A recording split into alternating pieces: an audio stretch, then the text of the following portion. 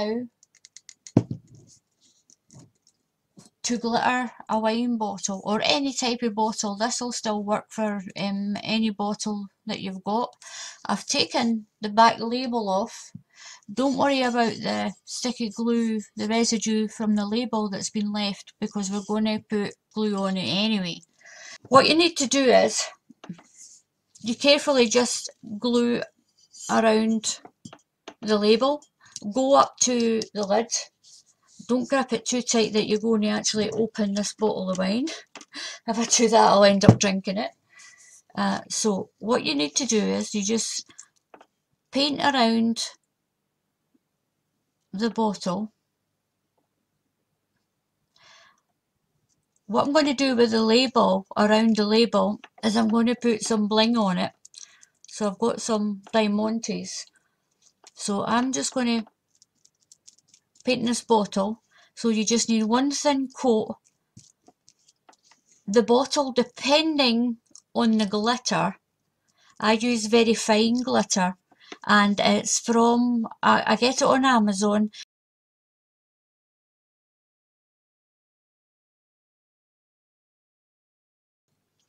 The label, I don't cover the label with masking tape because it pulls the label off, and sometimes it leaves a high ridge in your glitter. So once you've given it that one thin coat, so I've got this little scoop. You can use anything that'll scoop. You can use a spoon, you can use anything. I've got that. So what you do is you just cover. I'll try and keep my hands out of the way so you can see. You just shake your glitter over your bottle.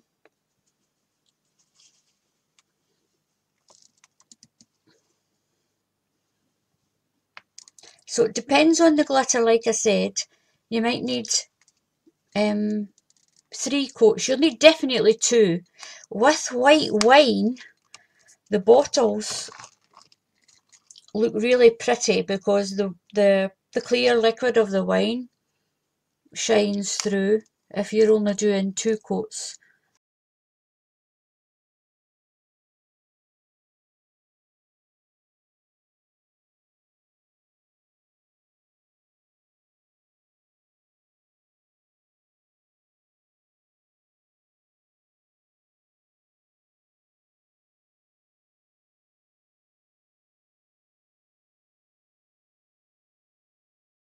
And I'll just stand up near the radiator to dry. The bottom of the bottle, what you don't want is big hard lumps on the bottom. So just give the bottom just a little wipe. You will get a little messy when you do this. But what you want to avoid is lumps. If there's any lumps of glitter or glue, you just pick them off and then you can fix that with the next coat. So that's not too bad actually. So this might only need 2 coats and it's really, really pretty. But there we go. So I'll need to leave this to dry for a few hours and I'll show you both bottles that I've done, and then it's just the case of another coat. So I'll put this where it's warm to dry. This is our bottle after 3 coats. I had to do 3 coats. The last coat that seals the glitter so it doesn't come all over your hands is you just put some of your Mod Podge into a container and add just a little water and give it a good mix. So what this does is when it dries on the bottle, it'll seal the glitter, but you'll still see it, so it doesn't look like a thick plasticky coating on the top of the bottle. So this pink one, this is the hot pink. We need to put a top coat on this one. So it's quite easy to do. So you just start at the top. You can see it looks a little bit untidy at the top, but once this top coat is dry, we will sort that out. Now, as you can see, as it's going on, I'll try and keep it in with the camera. You can see the consistency of the Mod Podge.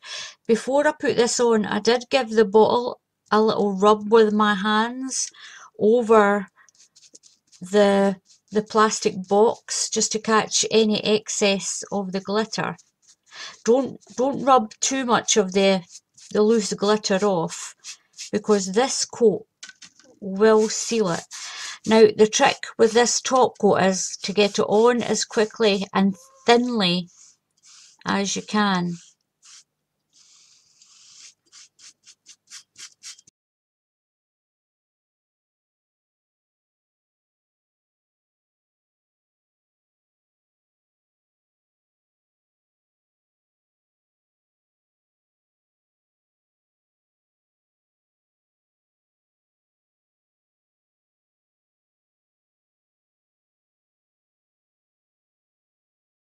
And this is the consistency that you get. This is what it's going to look like. Now, Mod Podge and PVA glue will dry clear, so it leaves like a plastic coating, especially Mod Podge, because it's used for decoupage and other things. I'm going to set this aside for a few hours so the Mod Podge will dry clear.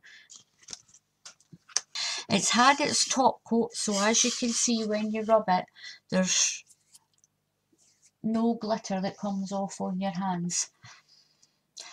So to decorate, I'm going to show you one I've already done. This is a pink one. I've done this with pearls because the pearls stood out much better on the pink glitter than the glaze, than the gems did. And I couldn't really find a dark enough gem to go with this, and the red just didn't suit it, but the pearls do. I'll turn it this way so you can see it. So I've put a bow on it. That just needs a little stick back down. Now what I did was,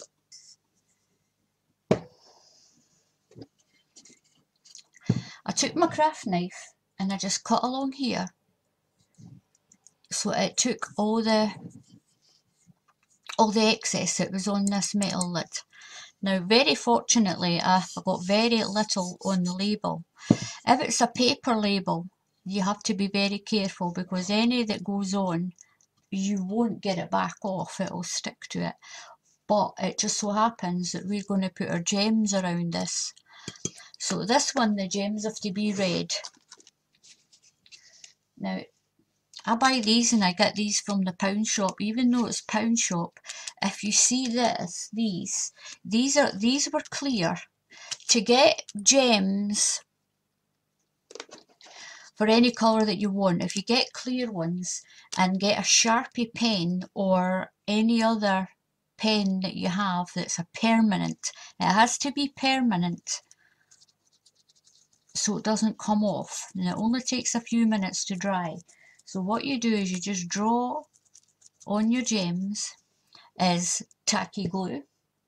This one, my sister and I, Sandra again, we got these in the craft shop. It wasn't Hobbycraft, I don't think. It might have been. I got it because it's got quite a fine point. So you just put a fine line of your glue. PVA glue will work just as well. This is just slightly stronger than PVA glue. Some of them are called high tack. Some of them it's just tacky glue. It's just a little thicker version of it. It doesn't matter if you smudge it just a little bit. As with the PVA glue, it'll dry clear. So you just want to run a little line right along the very edge of your glitter.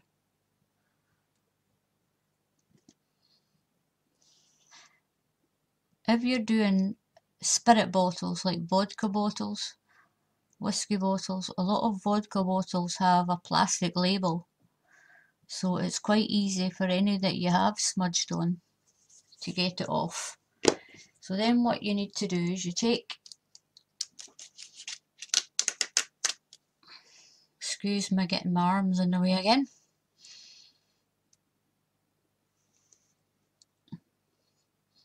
and just stick your gems in. They will stick to your fingers because they've got double-sided. They've got sticky tape on the back.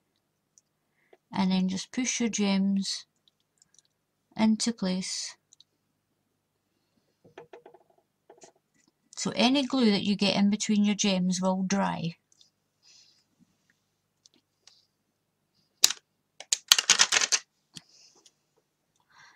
And what you need to do is, you do the other side.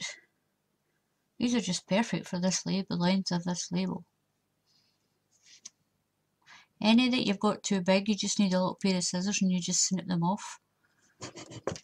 If your line's too big or too short, and I'll show you that in a little minute.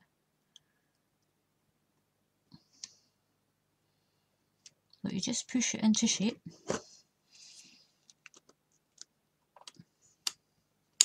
But because this has been done with, I've coloured them with a permanent marker.